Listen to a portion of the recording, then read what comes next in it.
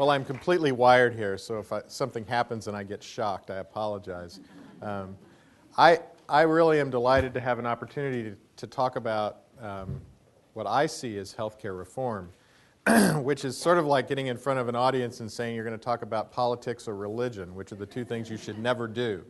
But the twist Christine alluded to is what I really want to talk about is what's wrong with health care, and less about kind of insurance reform, which is where I think a lot of the dialogue has been. And I don't know that everyone's really aware of these statistics, but they're pretty ominous.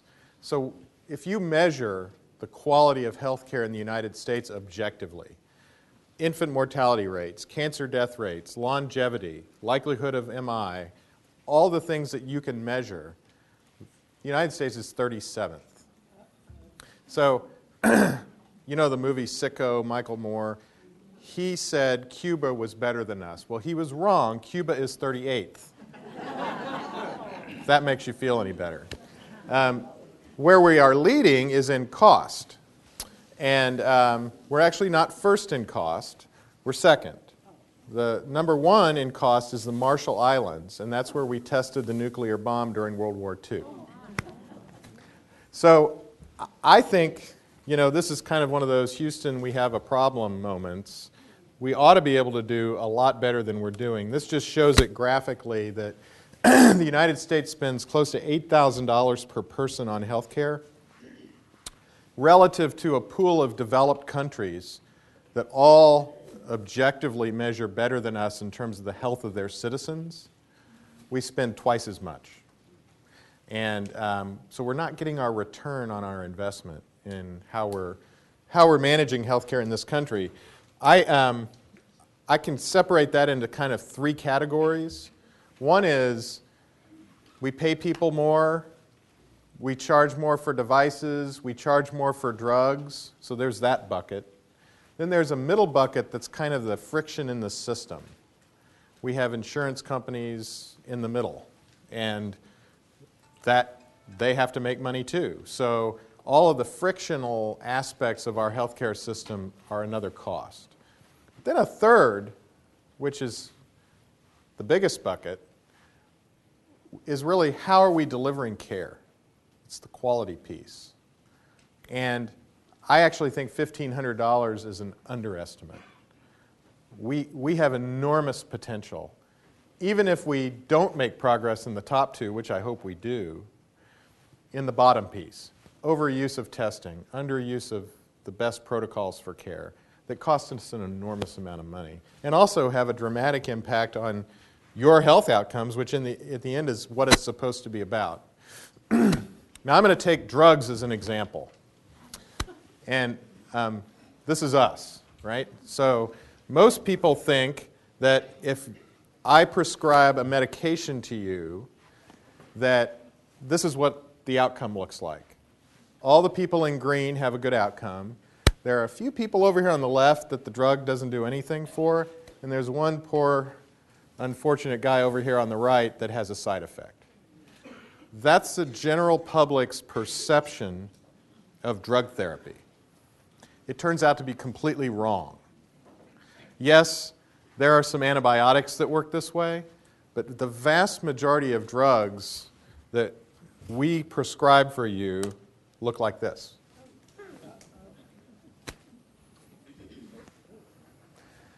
There are a few people up on the top right that the drug's really helping the most. There are a bunch of people in the lighter green that are getting some modest benefit. There are a whole bunch of people getting no benefit. And then there are different people being harmed in different ways. And that's really what it looks like for virtually all drugs now used. And so why is that? And what can we do about that? And that's where the opportunity lies. That's both the problem and the opportunity, because we're entering an era where we can do something about that. Just to kind of give you a sense of the magnitude of this problem, if you just look at the drug side effects causing death in hospitals, it's 125,000 people a year die of adverse drug effects in the nation's hospitals. So that's like a 740, excuse me, that's like a 747 crashing every single day. If a 747 crashed every single day, that'd probably get on the news, right? But why doesn't this get on the news? Because there are 8,000 hospitals in the United States. So averaged across all those hospitals, those 125,000 people, it's just a few people each year in each hospital. Flies under the radar screen. But it's an enormous problem, and this is only the people that are harmed. 10 to 20x more are getting the medications and are not getting any benefit. So how can, if you think about that issue and the potential for improvement, you start to kind of get a glimmer of, oh my gosh, we're spending all this time worrying about insurance reform. Couldn't we do a whole lot better job delivering care? And wouldn't there be an enormous potential for that?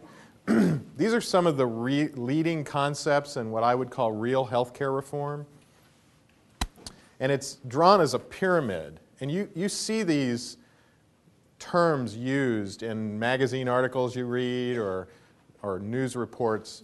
Condition-focused care or value-based care is changing the healthcare system so that every time you come to the doctor or you go to the hospital to have an appendectomy, we don't charge you for, walking through the doorway, wheeling yourself into the operating room. Each suture costs this much. Instead, if you have high blood pressure, the healthcare system gets paid to take care of you for 5 years. Completely different way of thinking about how to pay for healthcare. And the healthcare system would be incented not just to do less or do more, but based on measures of how well you do. What a concept, right? So the other is the medical home, which is not managed care. It's all the different things that you need as a patient delivered to you when you need them, where you need them, so you can actually access them. And I'm going to show you what I mean by that. And then personalized evidence-based care is, I showed you the picture of all the people that were sort of helped by the drugs.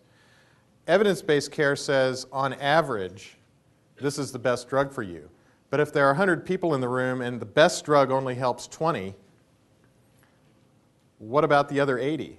Personalized evidence-based care addresses not just the 20, but the other 80. And all that sits on a platform of healthcare information technology. The IT systems at Federal Express that deliver your packages to your home are vastly more sophisticated than are used in hospitals. That's crazy. We're dealing with with lives in hospitals. Healthcare is an information business. To deliver the best healthcare to you at any given moment, I need information. I need everything there is to know about you at my fingertips when I need it so I can decide what to do. And I also need decision support saying, based on all this information, here are some things you need to think about. That's what real healthcare information technology should do in the process of care. And the vast majority of the nation's hospitals, 98%, are still on paper. They're writing orders, they're writing notes. It's like it was 50 years ago. So there's a huge opportunity and improvement just for getting the technology that we use to deliver packages in our hospitals. And all the rest of what I've described depend on that happening, because we'll get nowhere unless we can manage information. So I do think that universities have a real role to play in all of this, and Vanderbilt has some real strategic advantages in moving what I consider to be a health reform agenda forward. First of all, if you think about it, There are very few academic health centers that are fully integrated, where the university and the medical center and the hospitals and the clinics and the doctors are all one. We're one integrated corporate entity with one board. And so we're all aligned. Think of it this way: if you ran a company, and this is the way private healthcare looks throughout most of this country, if you ran a company with 1,000 souls working for that company, and they were all subcontractors who didn't actually work for you, that's what healthcare looks like. Universities, and some universities are a little bit different, and when you hear in the news different politicians saying, well, it's different at the Mayo Clinic and it's different at the Cleveland Clinic, what they mean is those places are operating as a single integrated corporate entity, and so the hospital and the doctors and the administrators at least have the potential to be aligned when they want to change something or they want to improve a care protocol or do something differently. So we think that healthcare will gradually migrate more and more to fully integrated systems where everybody's singing off the same dance sheet. It's sort of like trying to conduct an orchestra with the first chair violinist off doing something else while the drummer's over here. We really need an integration within our healthcare systems to get everybody working together. There are other things that really help us. The fact that Vanderbilt Medical Center is actually on the university campus, I find tremendously helpful, because what I find is anytime we're trying to do something hard, the discipline expertise that I need to move that forward actually isn't in the medical center. It's in the law school. It's in the business school. It's in the engineering program. And that interdisciplinary interface that we have, because we're all co-located, really helps us innovate and find new solutions. And I'm going to show you a little of that, what those look like in just a minute. And then the last piece is informatics, and I mentioned how important information technology is. And we began investing in biomedical informatics about a dozen years ago, back when it really wasn't even popular. And Vanderbilt now really is the nation's leader in healthcare information technology. The last two presidential administrations have used us to help plan their healthcare IT efforts. And we have something like 80 faculty in a department of biomedical informatics that's more than twice as large as any program in the country. Practically all the PhD biomedical informaticians in the country work for us, and nobody can hire one. And I just love that. I want to say a little bit about the medical home. Has anybody been to 100 Oaks lately? Okay, so this is one of our experiments with the medical home, and it was a different concept in healthcare. It was the brainchild of a guy named Wright Pinson, who's the CEO of our hospital and clinics area. And Wright had this idea that you really ought to be able to make a welcoming environment where people would want to be and where it would be easy to access for outpatient healthcare. And so that's what we've tried to create at 100 Oaks. When you come there, a couple of things happen. You slide your clinic card through a machine, and then everything about your health information is transmitted to the doctors and nurses, and you don't have to fill out a bunch of forms. The other thing we do is we hand you a beeper, because if we're not quite ready for you, we want to page you so that you can go shopping, and you can do a number of things at 100 Oaks. You can get a dog. You could get a BMW. You could go to the movies. So it's a different approach. And one of the things we're finding, and I get an email all the time, and I get email mostly about parking, and people really like the parking at 100 Oaks. And they say, it's so much better than over at Vanderbilt. I have no idea what they're talking about. We also, have found access actually changes health outcomes. So I have emails from women who come to the breast center at 100 Oaks where you can actually get a mammogram without an appointment. You can just drop by after work or drop by on your lunch hour. And we've picked up tumors. And people have said, if it wasn't easy to park and it wasn't so convenient, I never would have gone. So I really think that makes very real what real convenient access means for healthcare prevention, which is where all the money is. If you make healthcare so easy for people to get that they just can't help themselves but use it, great things happen. It shouldn't be that I have to plan for 6 months to go see my doctor and wait 45 minutes in the waiting room. That's not going to work in the future. It's inefficient, it's expensive, and it's not working. So shopping malls are one option. Another is the web. And all patients at Vanderbilt now, if you're a clinic patient or you have any kind of Vanderbilt health care, you can sign up for My Health at Vanderbilt, which gives you your own personal web portal. And you can interact directly with your physician through your personalized web portal. You can look up your tests. So if you come in and have your cholesterol checked, when you get home, you can pull up the value on your own web portal. You can see the drugs you're on, and you can edit those and make sure the list is updated. And this business of being able to interact with your physician by email through the web portal, people love this because if you just need a simple answer, I'm having some side effects, I think I just need to drop the dose of this medication a little bit, would that be okay? You get an answer that day.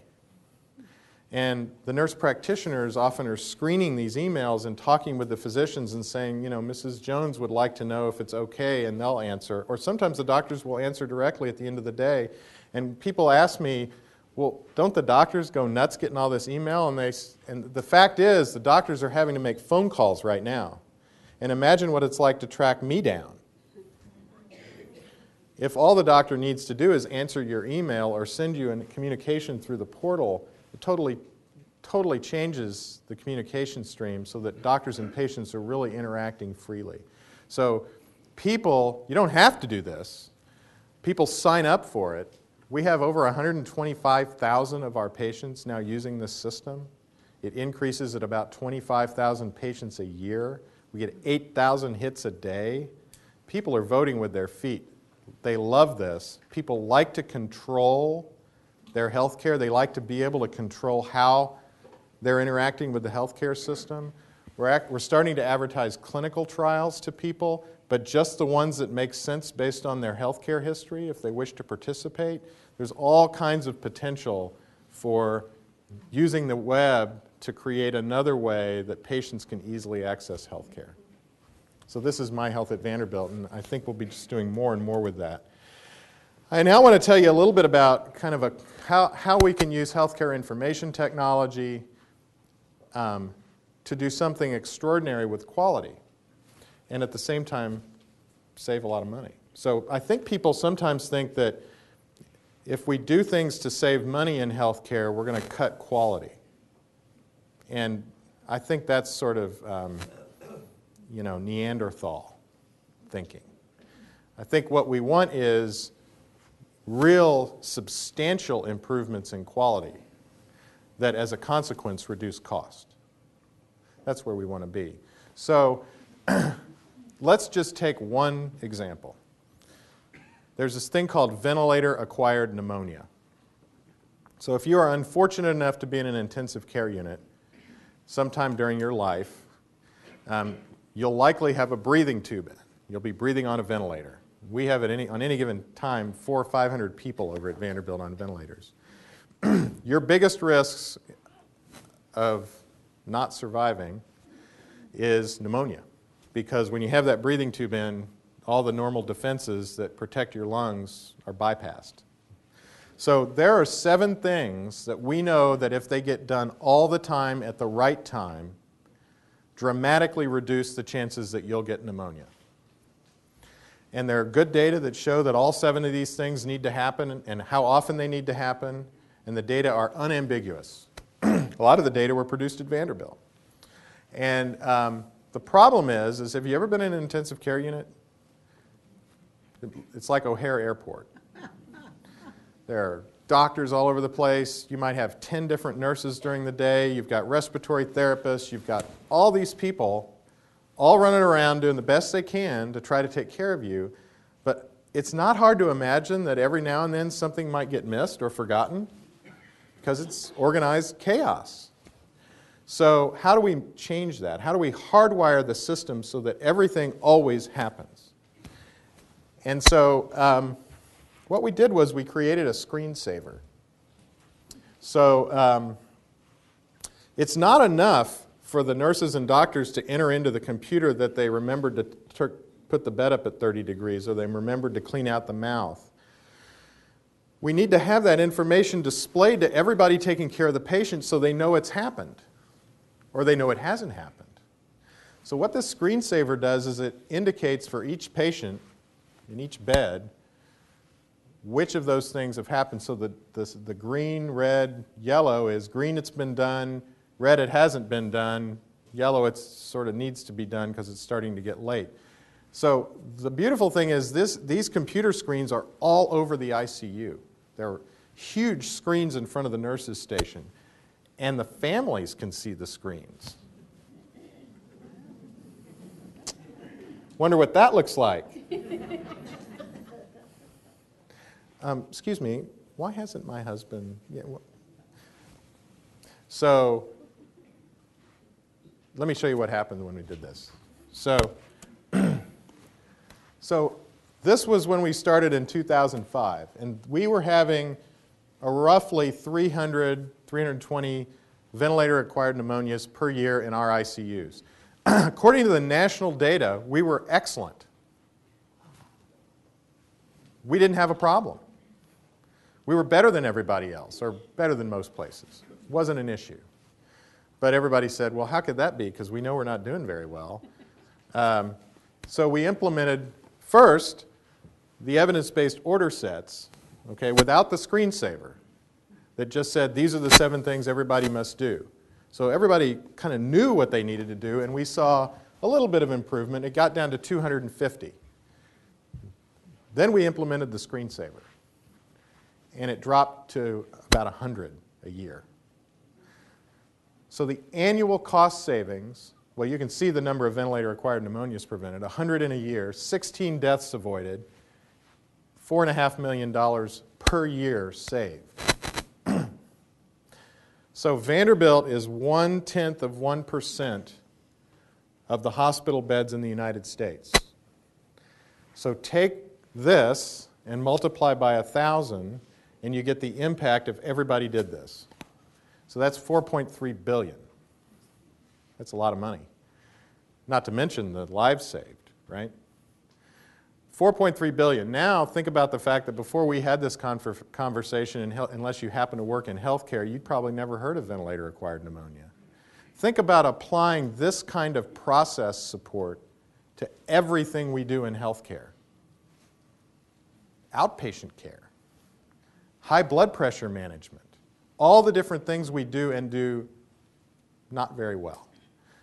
Multiplied by 1,000 again. Conservatively multiplied by 1,000 again. That's $4.5 trillion. I think we just paid for healthcare reform. So that's where the money is. And that's why a lot of us are trying to move the discussion away from just insurance reform to actually reforming the way healthcare is delivered, because there's an enormous potential for impact.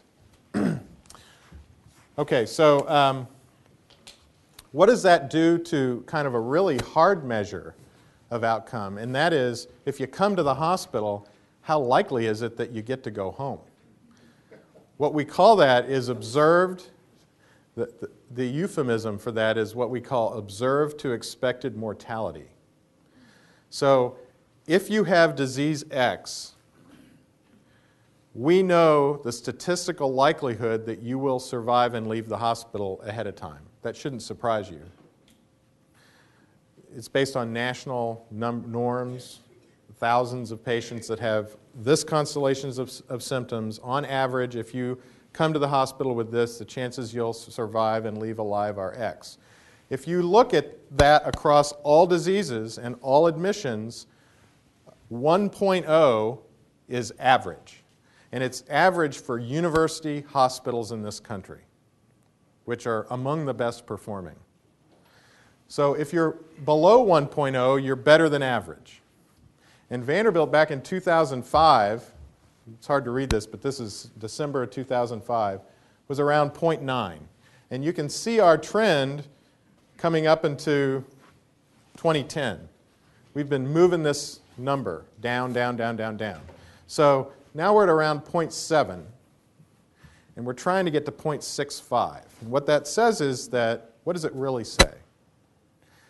What it says is that if we're at 0.7, that 428 people lived because they came to Vanderbilt and didn't go to the average university hospital in this country. So those are real numbers. 428 people is more than the number of people that fly on a 747. If we get the number, just to make this real for you, if we get the number down to 0.65, that would be 500 patients. If you look at the U.S. News Best Hospitals, you see that thing in U.S. News and World Report? Vanderbilt, when it was at 0.75 last year, was 4th. We're going to get to number 1 because I've told everybody we're going to get to number 1. But that's what this means. That's what all of this process means, is getting these numbers down, but getting to the point where you're actually saving lives and people are walking out of the hospital who wouldn't otherwise. And it's these complicated systems issues that actually have a big impact on that. Whether somebody remembered to brush somebody's teeth in the intensive care unit and had the bed at 30 degrees across hundreds of patients determines how likely people are to do well. So that's system-based care. That's getting the system right. Let me tell you then what personalization of care looks like on top of having a good system of care. So just to bring you back, personalization of care means we're all different. And I love this picture because it kind of shows the diversity of the human condition. And if you just go back to the drug analogy, if these two little girls both have cancer, the likelihood is if they have the same cancer and they get the same chemotherapy, it'll work for one and not for the other one. Even though it's, on average, the best one that the literature says should be used. Why? Because they have genetic differences. If you look at this gentleman over here who has depression, what we know is that a third of the time the first drug works, 2/3 of the time it doesn't work. And it's not until they get to the third drug that the chances are 9 out of 10 they're on one that works. Depression is pervasive in our society. And the chances that someone will commit suicide while we're diddling around trying to get to the right drug go up 20-fold. This gentleman takes an aspirin a day, a baby aspirin a day, for prevention of stroke. Lots of people do that, right? Unfortunately, nearly half of the time, it doesn't work. The problem is, we don't know which half. Wish we could tell you. It's in your DNA sequence. So, we're all different and we all have a different genetic makeup, and that has an extraordinary impact on how effective all the different kinds of therapies are that we deliver in healthcare. So we've been attacking this in a number of different ways. One is through a program that you might have heard about called BioView, which is Vanderbilt's DNA bank. And we have been collecting DNA now for a little over 3 years with an effort to really build the library of information that's needed so that we know if you have this DNA sequence, then you should get this drug, not this drug.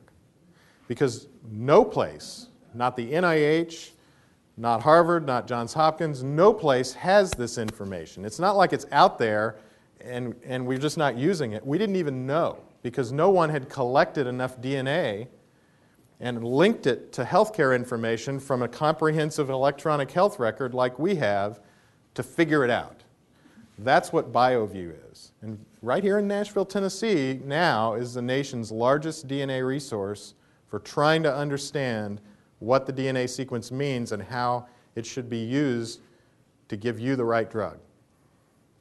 We actually are going to hit 100,000 samples sometime in November. We're going to have a little party, 100,000 sample party. We're very excited about it because when we started this, it was like trying to start the Manhattan Project. And we really think it's going to have an enormous impact on the health of people here in Nashville as well as all over the country. You can see this little map over here. These are the 5 centers that are participating in projects like this that are also supported by the National Institutes of Health. Vanderbilt down there with 85,000 samples, that was 6 months ago, is the coordinating center, the national coordinating center for this NIH-supported effort to kind of marry the information from electronic health records to DNA to try to figure out what it means. And of course, all this information is de-identified, so we strip away all identifiers so that we don't even know who the patients are. It's just the diseases and the drug effects.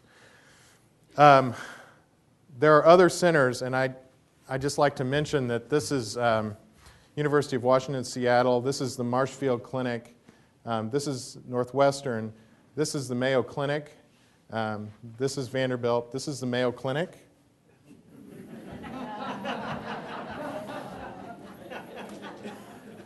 So, but I'm not competitive. So you may have, so we've actually started to also, in addition to doing all the research to try to figure out what the DNA sequence means, I'm very happy to say that in the last few months we've actually got enough information that we're now able to take that knowledge and move it into care. And there are 2 ways we're doing that. One is in cancer. And you might have seen, if you were up at 6 o'clock in the morning about a month ago on Sanjay Gupta, about a 5-minute segment on Pam Coffey. What we've done is, for every patient that has melanoma, which as you know is this dreaded skin cancer, we sequenced the tumor because we figured out that there are some drugs, there's a class of drugs that if patients have this certain DNA sequence in their tumor, the drug kills the tumor. And it's just amazing. And so Pam Coffey offered to let us profile her on Sanjay Gupta. She had been getting routine care for her melanoma and had failed. And she was really starting to decline. And she came to Vanderbilt, and Dr. Jeff Sossman sequenced her tumor, and we got her on this BRAF inhibitor, which is this drug that attacks tumors. Fortunately, she had the kind, and about half of patients have the kind that have this sequence variant. In 4 days, she's up and around, feeling great, can't believe it. Amazing. So we have this program now in melanoma, we have it in lung cancer, and we're about to roll it out for GI cancers like colon cancer. And we're going to try to get this program into every kind of cancer that people have, so that we're not just picking, quote, the best drug on average, but we're actually looking at people's tumors and making a decision about which drug it ought to be based on the DNA of that tumor.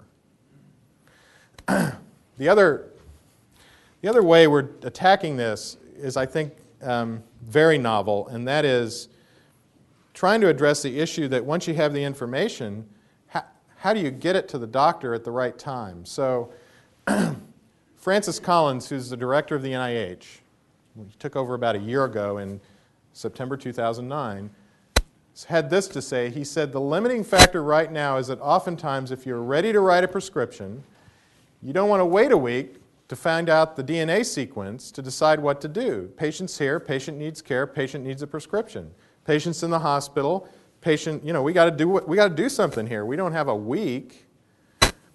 How do we get the DNA information into the hands of the doctor with the right decision support to do the right thing? So because he was the NIH director, we figured, well, we ought to solve that problem, right? So this week at Vanderbilt, we started. And we started with patients who are having cardiac catheterization, heart patients. So Vanderbilt does 4,000 cardiac catheterizations a year. And 1,700 of those 4,000 patients will leave the cath lab with what's called a stent, which is kind of a little pipe that they put in the coronary vessel to keep it open. Now, when they do that, they put patients almost universally on a drug called Plavix. You've probably heard of Plavix. It's in the news all the time. Plavix is great, except for the 50 patients for whom it doesn't work. And we actually know now what DNA variant says it won't work. So what do you do? Well, what we've started doing is every patient, as they're coming to the cath lab, 3 or 4 days before they'd even get Plavix, we're sequencing their DNA. And we're identifying whether or not they have this mutation. And so if the cardiologist puts in a stent, and then if the cardiologist orders Plavix, and they're one of those 50 patients, when the cardiologist orders the Plavix, that red box pops up and tells them, no, don't do that. Give them the other drug. That's pretty extraordinary, actually. That's never happened before, anywhere. And the cool thing is that, these patients, if you're one of those 50 patients and the Plavix doesn't work for you, one of two things happen. Either your stent clots off slowly and you're back in and you have to have about a $100,000 procedure to take care of the problem, or you drop dead suddenly. And it happens every single day. So this is a big deal. And it's not just the Plavix. So when we sequence your DNA, we don't just sequence it at the Plavix gene. We sequence it at 250 other sites that we know are critical for determining drug therapy. If I look at Vanderbilt patients over their lifetime, 50% of patients that come to Vanderbilt over their lifetime have some kind of treatment where the genetic sequence would have mattered in terms of what we do at least once. And 20% of the time, 4 times in their lifetime.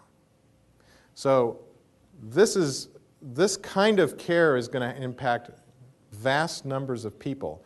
And when we sequence the DNA for the cardiac patient, when they come back 3 years from now and they have high blood pressure, and the internist prescribes an antihypertensive, another red box will come up, and it'll say, we sequenced this patient's DNA 3 years ago, and it says they shouldn't have that antihypertensive. And then when they come back 2 years later and they have pneumonia and we prescribe an antibiotic, the red box comes up again and says, no, they should have this antibiotic. So, but that DNA was sequenced 5 years ago. Guess what? Your DNA sequence never changes. It's a beautiful thing.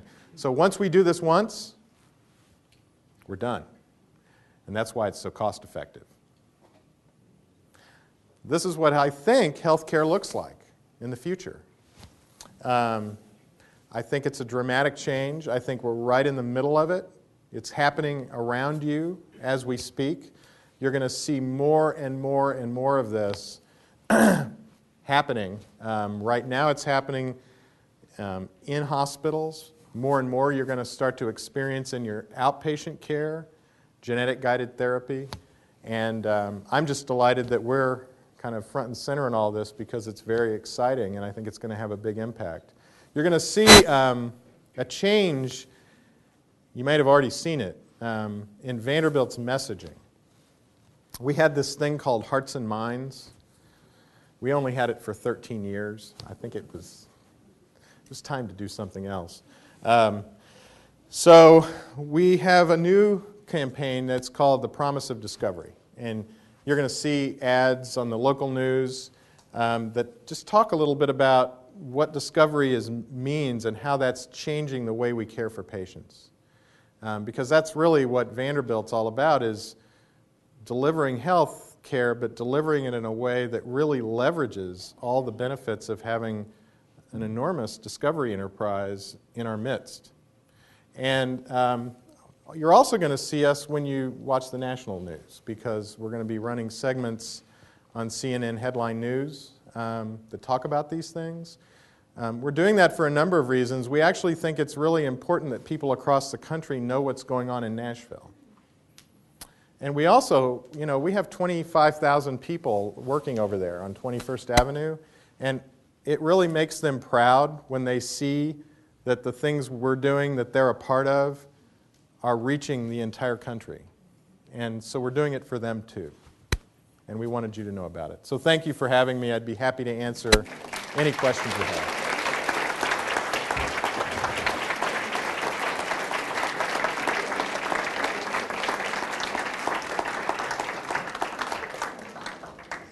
All right, we have a few folks out there with microphones. Any questions? Or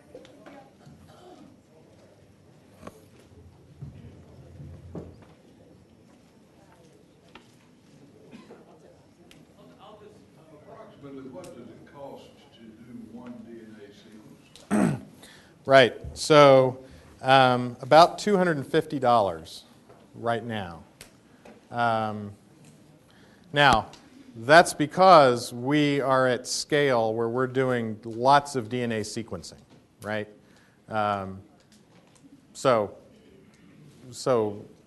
the other thing is, people always, the next question is, who's paying for that? Right now, we are.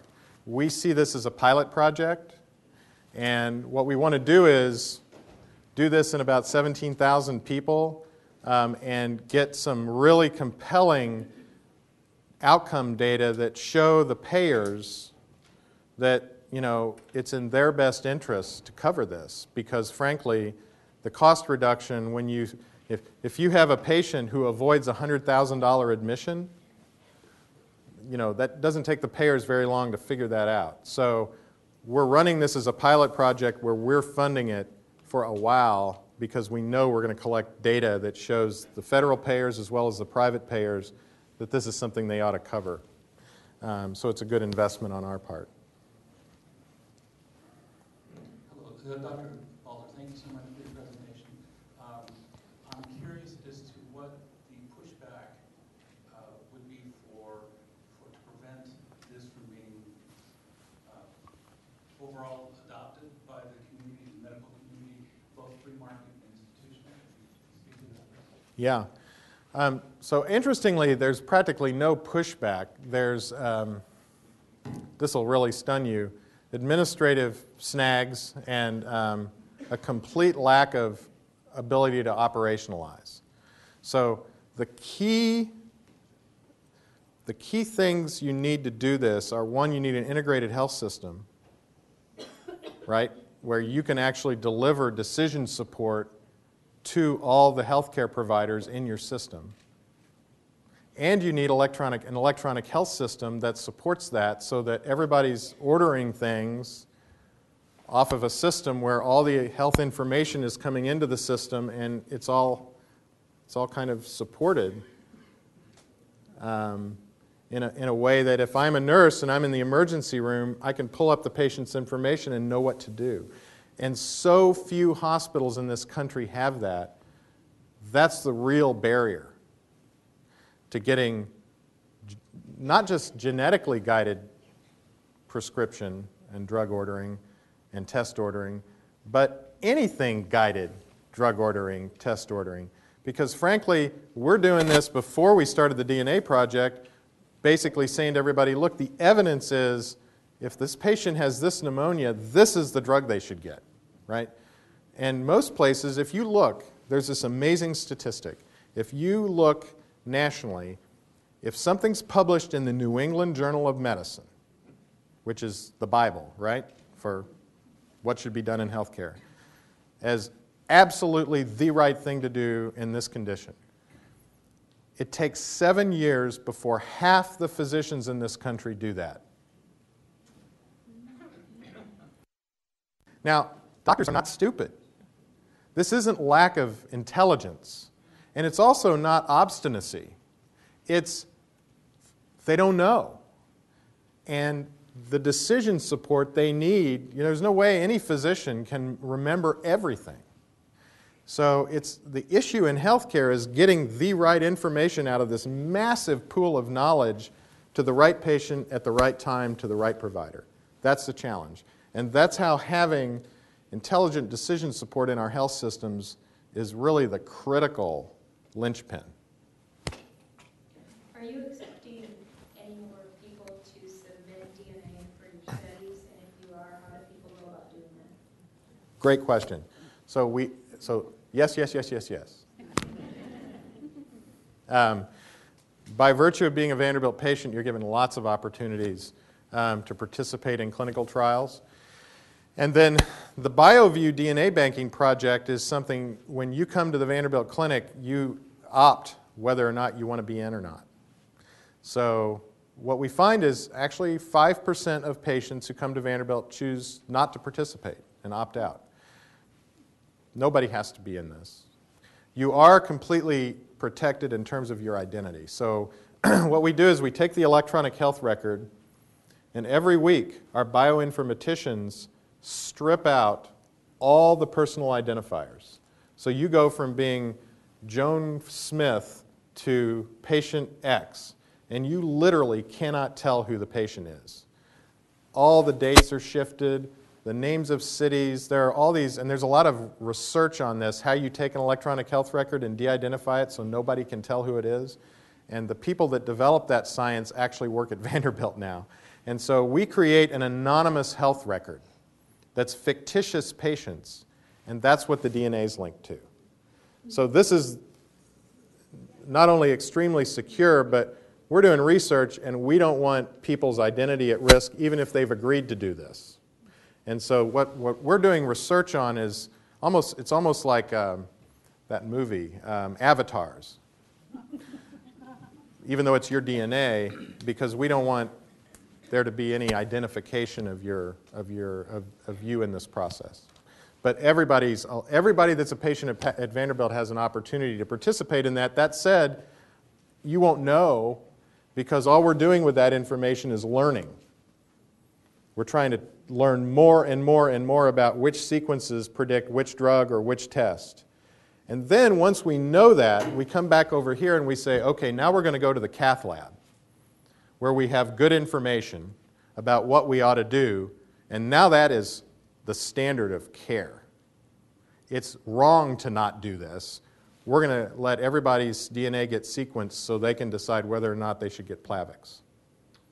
So we separate the research from the what is standard of care now that we understand what we need to do with the DNA sequence. Is that?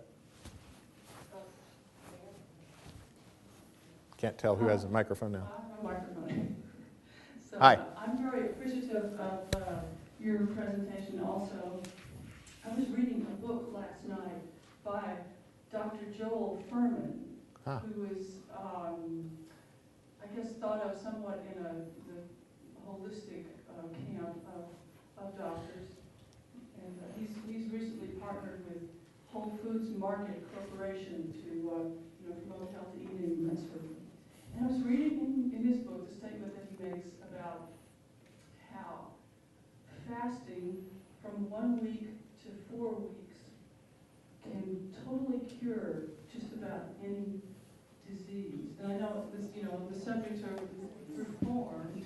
I'm wondering how this might fit into a reform program. I know it's somewhat tangential to the way that you're thinking, and I know that I like potato chips just like everybody else does. I ate the potato chips and the cookie, so. But I just thought that was phenomenal information. I wonder if you have a comment on that. Well, what I can comment on is the importance of nutrition. I can't comment on Dr. Furman's comment, but what I can say is that we just did the Men's Health Report Card 2 or 3 days ago for the state of Tennessee, and a third of the men in the state of Tennessee self-report they're obese. Self-report. So that means those of us who are willing to admit it. So it's probably half. And the risk of diabetes and heart disease and all the things that we worry about if you're overweight, we know are much higher.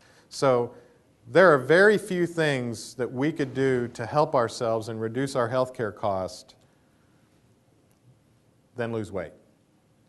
I mean, it has an enormous impact on the likelihood that you'll need healthcare, expensive healthcare in the future. Weight control is really one of our biggest challenges in the state of Tennessee. And if you ask me if there's one thing anybody in this room could do to reduce their risk of any major disease, I'd either answer stop smoking or lose weight, not knowing anything about you.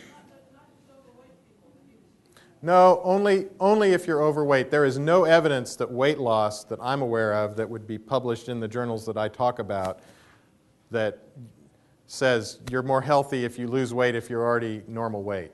And I don't want to argue about whether or not that's true or not because I haven't read the book, but what I can tell you for sure is that a huge number of people in the state of Tennessee are overweight, and I mean, why not worry about the low-hanging fruit, right? The low-hanging fruit is just all of us that know we need to lose weight. If we lose weight, we're going to be healthier. And that's where I think we ought to focus.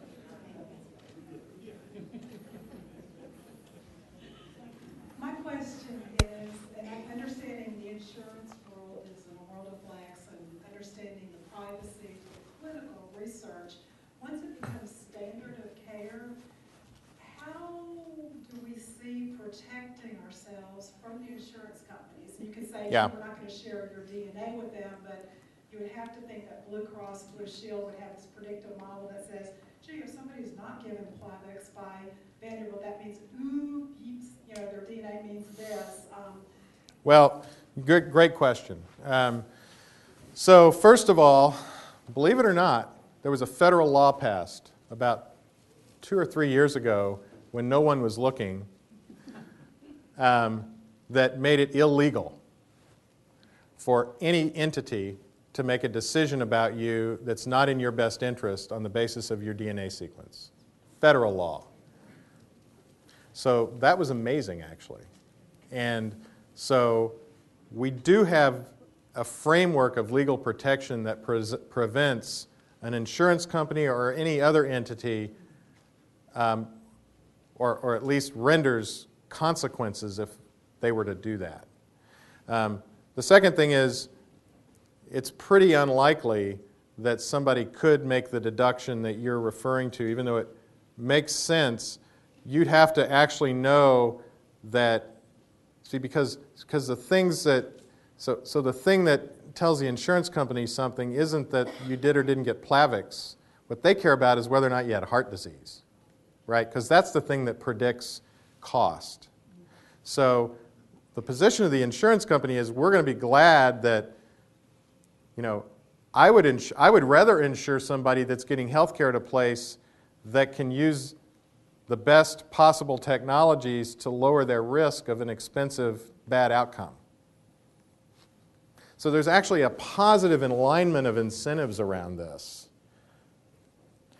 What I would be more worried about is not the health insurance companies so much as other entities taking advantage, and there are books written about this, taking advantage of people based on something genetic, which I doubt would actually come from healthcare centers using DNA to improve care. I suspect that those things will happen through access to people's DNA in other ways, because frankly, you can get somebody's DNA sequence because you just brush up against them, right? So my instincts are that the problems, if they do occur, will be through these other much more routine ways of accessing, sort of like stealing somebody's identity. That doesn't happen when you're at, at a very highly established entity. It happens when you're in the park buying something at a fair. You know what I mean? So those are the things I worry about the most, not whether somebody's DNA will be used as they're getting health care in a bad way, even though we still take all the precautions, and I know everybody worries about it, and of course we worry about it. What I can also tell you is that I think people have the impression that because if healthcare information is electronic, then suddenly it's risky. What do you think happens when healthcare information is on paper? Right? So at least when it's electronic, we can lock it down. We can, we use Defense Department level encryption. Do you think that paper records have Defense Department level encryption? And they're passed around and they're just sitting there. So I would argue that places that have moved to having robust electronic health systems are protecting you, not putting you at risk. Even though we all know that for everything we do, there's this baseline layer of risk that we can never take away, not me nor anyone else. And all we can do is try to keep pushing the number down. Is that fair? One more question. You talked about cost savings regarding healthcare reform, insurance reform, et cetera, and I think that's really interesting. But I'm wondering, because you're actually talking about using less drugs, what the reception from the pharmaceutical companies and the federal government, some of the people may be lobbied by those pharmaceutical companies, for example, what that reception has been, because it seems like a wonderful idea, but I'm wondering. Yeah. Well, the feds love it because the Fed, and the reason the feds love it is they're a big payer on their own. So their incentive around all their cost around Medicare and Medicaid is so large, it dwarfs any adverse incentive they might have around getting lobbied because just the numbers dwarf. But interestingly, it depends on which pharma company you talk to, but a lot of them see both risk and opportunity with personalized medicine. So yes, the downside is you're going to take this drug that we've put all this money into and you're going to say, well, don't give it to all 100 people, only give it to 20. But what also happens to the pharma companies all the time is they spend $1 billion developing a drug and getting it to the public. And 9 weeks later, it has to be pulled from the market because 2% of the population or 0.5% of the population have some terrible adverse effect.